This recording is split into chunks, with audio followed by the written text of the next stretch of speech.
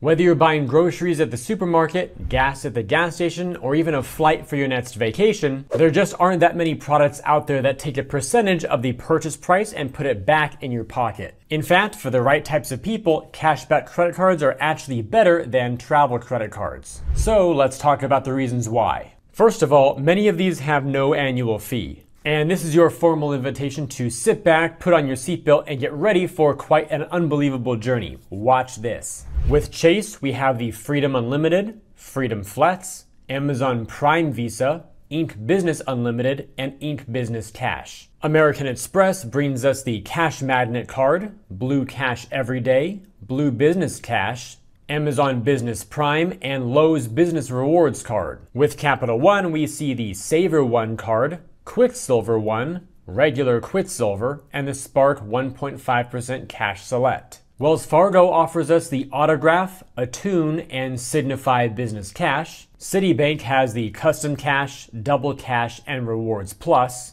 With US Bank, you can get the Cash Plus, Altitude Go, and the Triple Cash Rewards. Discover has their Discover It Cashback and Discover It Chrome Gas and Restaurant cards. And Bank of America issues the Customized Cash Rewards and Unlimited Cash Rewards cards. And this list that you see here on the screen is by no means comprehensive. There are still more card products and more card issuers too. And seeing them all on the screen here together, that is 8 different banks issuing a total of 27 cashback credit cards, all of which have $0 annual fees. Reason number 2 why cashback credit cards rock is that so many of them offer strong rewards long term. Let's check out a few examples. With the Chase Freedom Flex, you earn 5% cashback in quarterly bonus categories that change every 3 months. A lot of these are very useful, like gas stations, grocery stores, and select online merchants every quarter, which is great. Beyond that, you also earn 5% on travel booked through the Chase Travel Portal,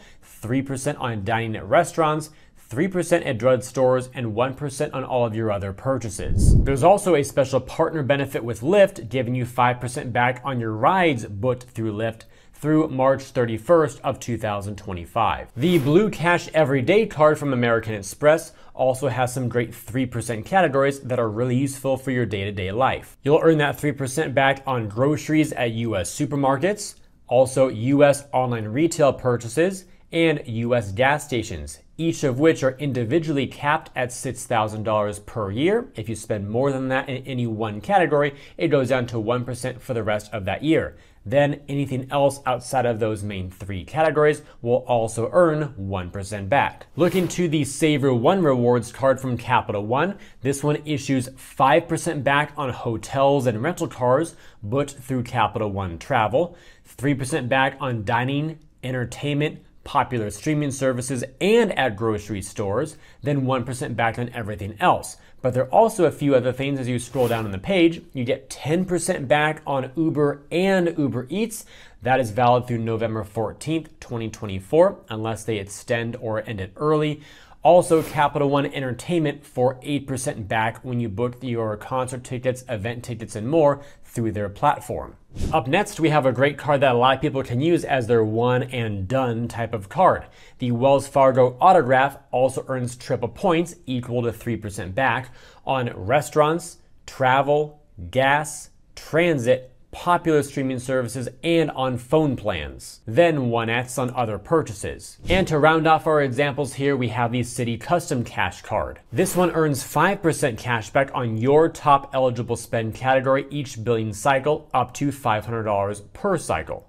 To see which categories fall under the eligible list, you can see here in the fine print, it includes things like restaurants, gas stations, grocery stores, select travel, select transit, and the list goes on from there, all of which are very useful. The card then earns 1% cash back on all of your other purchases, but there's also a special travel offer where you get an additional 4% on top of the base, so this is also a total of 5% back on hotels, car rentals, and attractions when you book those through the Citi Travel Portal, and this lasts through June 30th of 2025. That is a whole lot of 3%, 5%, 8%, and even 10% on so many useful day-to-day categories. Even the people who are on team travel will have a little bit of a challenge made out for them to get that type of return on their day-to-day purchases. All right, so you're already earning cash back with your credit card, but how would you like to earn even more cash rewards on top of what your card gives you? That's where today's video sponsor comes in, TOPCASHBACK. TOPCASHBACK is an online shopping portal that awards you with cash back every time you shop with thousands of online retailers. In fact, you're probably already familiar with a lot of them, like the Home Depot, Walgreens, Macy's, Marriott Bonvoy, and more. There are actually over 7,000 options to choose from. The best part is that TOPCASHBACK is 100% free, super easy to use, and often gives you higher cashback rates than a lot of other portals out there. Let me show you how it works. First, create your free account, which only takes a few seconds. Second, find a store you want to shop at. You can simply browse the site, search by category, or type in the name of a store directly. Then click on the store to be taken to the offer page. Be sure to read the terms so you know which items are eligible to earn cash back, and also confirm the percentage of cash back that you're going to be earning right now, since both of these can change throughout the year. And of course, also see if any coupon codes are available, that way you can save even more. Next, click on the red Get Cashback button to be sent directly to the retailer's website.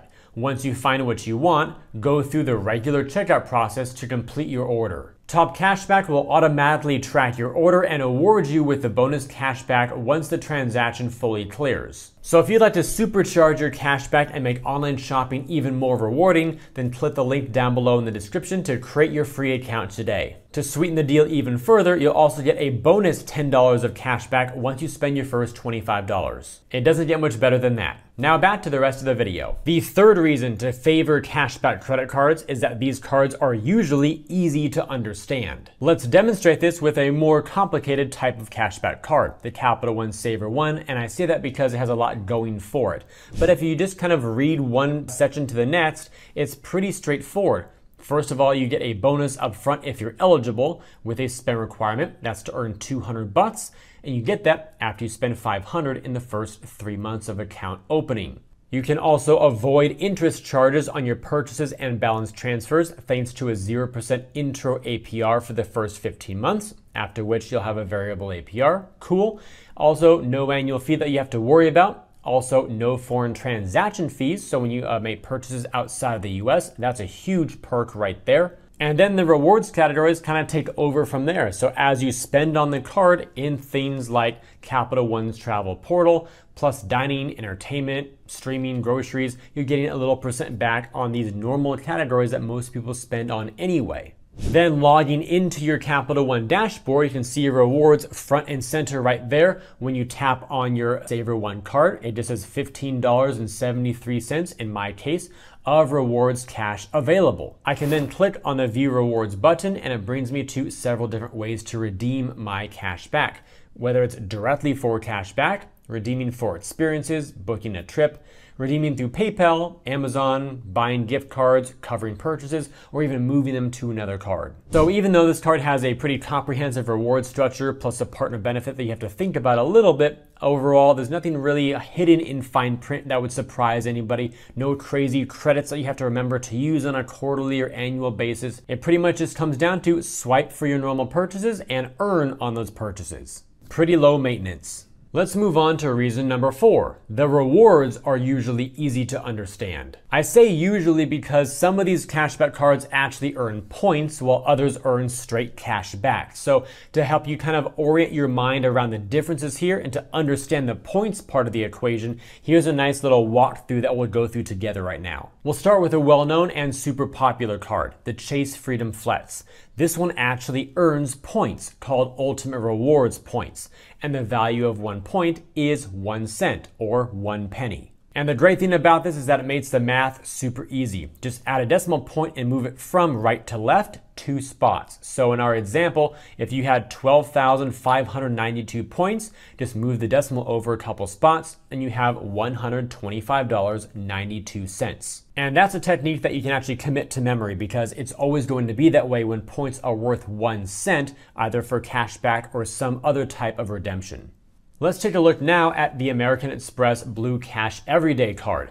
This one earns straight cash back, or as Amex calls it, reward dollars. In this case, one reward dollar equals $1. So if you see $72.59 of your cash back, that's just $72.59. The same thing holds true here for the Capital One Saver One card. It also earns regular cash back, or as Capital One calls it, rewards cash, where $1 equals $1. So $315.67 is $315.67. Lastly, with the Wells Fargo Autograph, this one also earns points called reward points. 1 point again here is worth 1 cent. So similar to what we did with Chase, just move the decimal over a couple spaces. 7,250 points equals $72.50. But there are a couple exceptions. In fact, here are 8 programs right now on the screen. I'm going to highlight a couple of them now in red. Specifically, the American Express Membership Rewards Program and the Capital One Venture Miles Program. So any cards that earn these types of points will have a different value, a lower value for cashback redemptions. Amex Membership Rewards points have a value of 0.6 cents per point, and Capital One Venture Miles have a value of 0.5 cents per point. All of the other ones that you see on the screen have a consistent value of 1 point equals 1 cent. So it's spanning all this way out for you with the math included for those of you who might be new to this type of thinking. Now we have all 8 programs with the multiplying done there on the far right side to show you how to calculate the value of points. This is the very reason why I tell people who earn Amex points to use those points for travel, where you can get much better value. Same with Capital One Miles. Use those for travel. If, however, you prefer cashback rewards and you want a card from Amex or Capital One, then choose card products that actually earn straight cash back, not points or miles. Reason number 5 is sure to make a lot of people who value simplicity very happy. With cashback cards, you don't have to worry about maximizing, at least very rarely. To illustrate what I mean here, what I'm talking about with maximization is typically using points for travel and using transfer partners, where you move your points out to other airline or hotel programs that are partnered with your bank program. So we've already mentioned the Chase Freedom Flex card as an example in this video of a card that earns cash back in the form of Ultimate Rewards points. But if you were to get the Chase Sapphire Preferred credit card, for example, that one also earns Chase Ultimate Rewards points, but it has transfer partners, unlocking way more ways to use your points other than just cash back. And once you get into the transfer partner game, the value of your points becomes widely variable. Check this out. Let's say we had 25,000 Ultimate Rewards points. We then moved them over to the World of Hyatt program, becoming 25,000 World of Hyatt points. And then let's say we use those points to cover a hotel that had a cash value and cost, let's say, $572. Well, the value per point in that case would be the cash rate, $572, divided by the number of points, 25,000, taking that result, multiplying it by 100, and we get 2.23 cents per point. A lot better than just 1 cent per point with typical cashback credit cards. As a second example, let's say we had 12,383 Ultimate Rewards points transferred over to Southwest, becoming 12,383 Rapid Rewards points. We then use those to cover a flight costing $185, giving us a value of 1.4 cents per point. A little bit better than cashback credit cards. And for our last example, let's say we had 100,000 Ultimate Rewards points. We moved those and converted them into the Air Canada program to become Aeroplan miles. We then paid for a flight on their partner, Lufthansa. Let's say it was a business or first class flight over $4,512, and that would give us 4.5 cents per point. That's 4.5 times more value than cashback would have given you. And if you had redeemed those same 100,000 points for cashback, which you could have done, that would only give you $1,000 of value. So that last example is literally 4.5 times better than cashback. But all of that requires a lot of research and thought behind building an itinerary that allows you to do that, understanding different transit partner values in a variable type of way, and also airline alliance partnerships. It gets messy and requires time and effort, but for those willing to play the game and learn the ins and outs and loopholes of it all, it can be extremely rewarding. However, for all my people who are not really into travel, or even if you are, perhaps you still value simplicity way more than anything else, cashback cards are going to be your best bet for those types of situations. And our sixth and final reason, cashback credit cards work really easily together, even across issuers. And this is a huge leg up over travel credit cards. But what do I actually mean by this? Broadly speaking here, cashback is cashback. It doesn't matter if you earn it from US Bank, Bank of America, or Chase, it's just cash. So unlike with travel rewards, let's say you had Amex points and Chase points, you can't just put them into the same account and combine them all. You could indirectly do so if you transfer them to a common transfer partner, but any other way, you're gonna have separate account balances with each bank-based program. So if you're just earning cash back, well, you can have one-time statement credits when you redeem it all to lower your card balance. You can also do frequent statement credits to offset individual purchases whenever you want to. You can deposit to a checking account. It might even be a common checking account, as some banks allow you to transfer out to a checking account not with the same bank. Some do require the same checking account with the same bank though. The rules do vary, but just see what options you have available to you. Regardless, if you have to redeem the separate accounts, you can eventually transfer it all together into one common account. That's actually one of the things I love about Citi's credit card program. When I have some points I want to redeem, I can actually choose to go and redeem that into cash back with a non-Citibank account. And then if I have cards with that other account, I can redeem those to the same checking account. So all my cash back is going to a single checking account. Really cool when it works out that way. You can also purchase gift cards when available to other merchants. You can invest into your retirement account and more. If you want to learn more about any of the cards mentioned in this or in other videos, check out my site, markscreditcards.com/offers, to view a bunch of them organized by category. That way you can easily find the ones that you like the best. And if you want to see my credit card strategy that works well for both cashback and for travel, check out this video next to see how it all works together. And hey, you might even want to join me. I'll see you there.